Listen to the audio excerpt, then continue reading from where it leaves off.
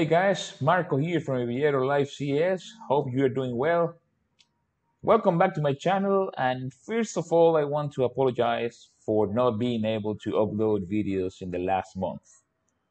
I've been busy doing training, flying, but now I'm all finished and we have time to continue reviewing the Boeing 737 systems. So today we're going to talk about landing gear. And what we are going to review today is system limitations, system overview, and controls and indicators. So let's start with the system limitations, and remember we can find this in FCON Volume 1. Airplanes operating with EASA certification. Towing operations without the use of a tow bar is restricted to tow vehicles that are designed and operated to preclude damage to the airplane steering system, or which provide a reliable and unmistakable warning when damage to the steering system may have occurred. Non-AFM operation information, it says do not apply brakes until after touchdown. And here you can see the placard for the speeds for the landing gear. Operating extend 270 knots or Mach 82, retract 235 knots, extended 320 knots, Mach 82. Now let's talk about a system overview. And it says the airplane has two main landing gear and a single nose gear. Each main gear is a conventional two-wheel landing gear unit. The nose gear is a conventional steerable two-wheel unit. So you can see pictures of both here. Hydraulic power for the traction, extension, and nose wheel steering is normally supplied by hydraulic system A. A manual landing gear extension system and an alternate source of hydraulic power for nose wheel steering are also provided. And remember, we already talked about the hydraulic system, so if you want to review it, I will leave a link here in the corner so you can go and check it out. The normal brake system is powered by hydraulic system B. The alternate brake system is powered by hydraulic system A.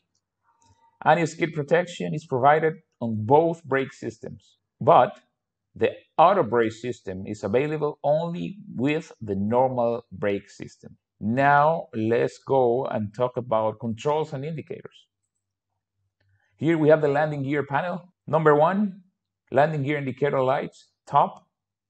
You can see them here. Illuminated red, landing gear is not down and locked with either or both forward thrust levers retarded to idle and below 800 feet AGL. Related landing gear is in disagreement with landing gear lever position, in transit or unsafe. Extinguished, landing gear is up and locked with landing gear lever up or off. Landing gear is down and locked with the landing gear lever down.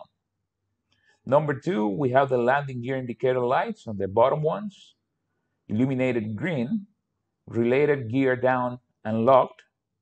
Note, landing gear warning horn is deactivated with all gear down and locked. Other note here, it says landing gear is down and locked as long as one green landing gear indicator light in the center panel or overhead panel for each gear is illuminated. Extinguished, landing gear is not down and locked. Number 3 is the landing gear lever. In the up position, landing gear retract. In the off position, hydraulic pressure is removed from landing gear system. In the down position, landing gear extend.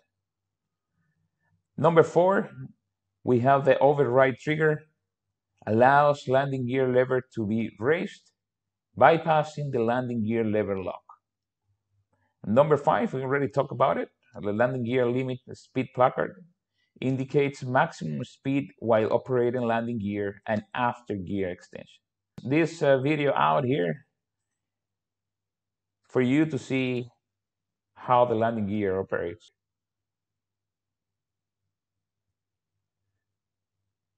So you can see the gear coming down Now it's down and locked. We have the 3 green lights. Now if we want to retract it, here it's going up, and you will see these lights extinguishing. There you go. And then we release the hydraulic pressure when we put it in the off position. Now let's continue with the landing gear indicator lights. And this is a redundant but separate set of landing gear indicator circuits and lights. It's located in the aft overhead panel. It's right there. Landing gear indicator lights, the overhead panel, illuminated green, related gear down and locked. And we have the same notes that we read before. Extinguished, landing gear is not down and locked. Now if we talk about the manual gear extension, this is located in the flight deck floor, and you can see an actual picture here. It says right main, nose, left main. Let's see what we have here. Number 1 is the manual extension access door. You can see it here. Open. Manual landing gear extension is possible with landing gear lever in any position. Normal landing gear extension is still possible if hydraulic system A pressure is available. Landing gear retraction is disabled. And this is important to remember. When you close that door, landing gear operate normally. Number 2 here, we have the manual gear extension handles. Right main, nose, left main. Each landing gear uplock is released when related handle is pulled to its limit, approximately 24 inches, which is 61 centimeters. Now we have the auto brake and anti-skid controls located in the center forward panel. And you can see an actual picture here.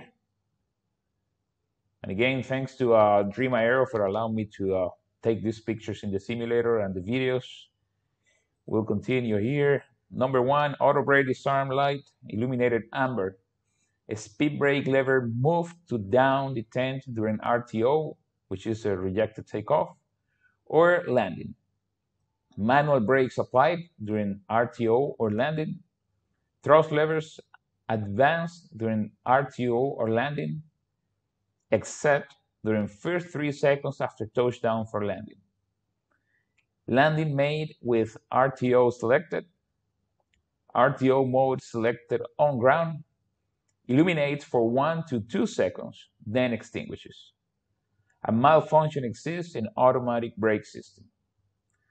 When this light is extinguished, auto brake select switch set to off, auto brake armed. Number 2, we have the auto brake select switch. As you can see, we have different positions here. The off position auto brake system is deactivated. 1, 2, 3 max selects desired deceleration rate for landing. Switch must be pulled out to select max deceleration. RTO here automatically applies maximum brake pressure when thrust levers are retarded to idle at or above 90 knots. Number 3 is the anti-skidding up light, illuminated amber. A system fault is detected by the anti-skid monitoring system. Extinguished, anti-skid system operating normally. Now, if we talk about the parking brake, and here you have 2 options, different models of airplanes. Number 1 is the parking brake lever. Forward, parking brakes released. Aft, sets parking brakes when either captain's or first officer's brake pedals are fully depressed. Number 2, we have the parking brake warning light. Illuminated in red, parking brake is set. Light operates from battery power. Extinguished, parking brake is released. And here we can check this video, how to set the parking brake. There, you press the pedals, you see the light coming on when you move the lever. So let's talk about the hydraulic brake pressure indicator. Indicates brake accumulator pressure. Normal pressure is 3,000 psi. Maximum pressure is 3,500 psi. Normal precharge is 1,000 psi. The rotor and brake pedals You can see in each cruise station we have this, and in this picture you can see them. Number 1 is the rudder brake pedals. Push full pedal, turns nose wheel up to 7 degrees in either direction. Push top of pedal only, activates wheel brakes. Number 2 is the rudder pedal adjustment crank. Aft, counterclockwise, adjust rudder pedals aft. Forward, clockwise, adjust rudder pedals forward. The nose wheel steering switch is located in the left forward panel. We have 2 positions here, alternate and normal. In the alternate, hydraulic system B provides power for nose wheel steering. In the normal position, which is the guarded position, hydraulic system A provides power for nose wheel steering. Now let's see this video here for you to see how it works. So we leave the guard and we select alternate. And once we close the guard, it goes back to the normal position. The nose wheel is steering wheel. This is the wheel here. And if you rotate it, turns nose wheel up to 78 degrees in either direction. Overrides rudder pedal steering. We have the nose wheel steering indicator here. Left indicates nose wheel steering displacement left of center position. And now we have center position, normal straight ahead position. Right indicates nose wheel steering displacement right of center position. So if we watch this video here to see how it operates, it's very simple. Turning left, remember 78 degrees, right, and go back to center. So with this one, guys, we finished today's video about the landing gear. I hope you liked it. If you did, please give me a thumbs up. And if you are not subscribed to my channel yet, please do it now. And if you believe these videos could be useful for somebody else, please share them. And that's going to help me a lot to grow the channel. Next week, we will continue talking about the landing gear. Until then, guys, please take care and hope to see you soon.